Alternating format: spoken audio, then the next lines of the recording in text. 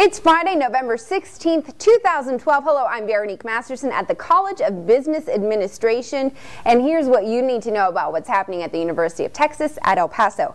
More than 300 students and faculty members will join together for the UTEP Department of Music's 10th annual gala.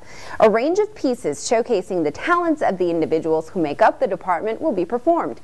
In addition, local philanthropists J.O. and Marlene Stewart will be honored with the Outstanding Contributors of Music Award by the Department of Music. Jimmy Olivas, owner of OLIVAS Music, will be recognized as the year's outstanding alum for more than 30 years of providing music essentials for El Paso elementary, middle, high school, and university band and orchestra programs. Googlers from all over the country gathered on campus for a two-day retreat to get to know UTEP computer science and engineering students. The visit marked the start of the beta program Google Dive, or Developing Innovative Engineers, and Google's collaboration with UTEP. The university is a founding member of the Computing Alliance for Hispanic Serving Institutions, or CASI. CASI is a consortium of universities that are dedicated to increasing the number of Hispanics earning baccalaureate and advanced degrees in computing, a goal shared by Google. Did you know that although we can't see them, tiny man-made nanoparticles are all around us in sunscreen, fuel, makeup, and even powdered donuts?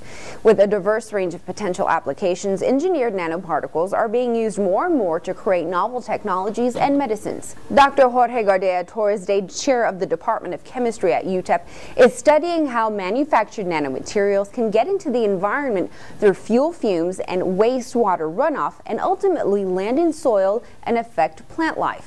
Gardea Torres' most recent focus has been soybean and cucumber plants, in which he found that certain metal nanoparticles can alter crop quality, yield, and even affect the rate at which certain plants act as natural fertilizers. The soybean research has recently been published in the U.S. National Academy of Sciences flagship journal, Proceedings of the National Academy of Sciences.